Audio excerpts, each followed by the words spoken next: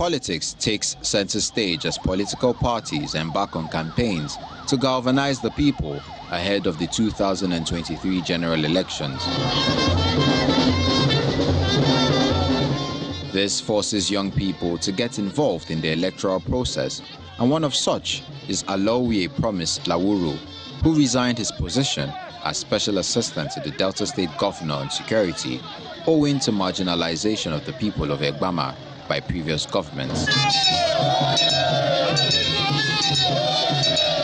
According to Lawuru, his decision to resign presents an opportunity to collaborate with the Independent National Electoral Commission to ensure a hitch-free polls next year.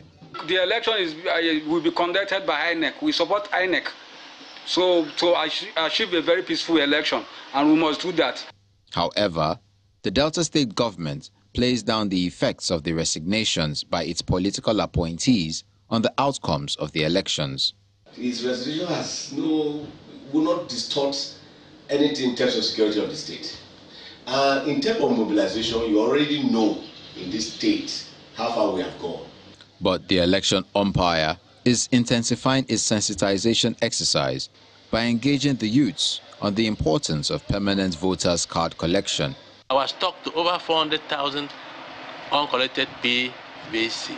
So it's a duty for every stakeholder to go back to his community and inform them of the availability of the third phase, that's between January and March of 2022.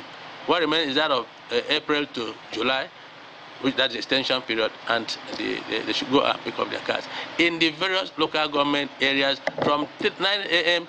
to 3 p.m., including Sundays, Saturdays, and Sundays. INEC insists its policy on no PVC, no election stands, forcing political actors and stakeholders to ensure the people collect their permanent voter cards.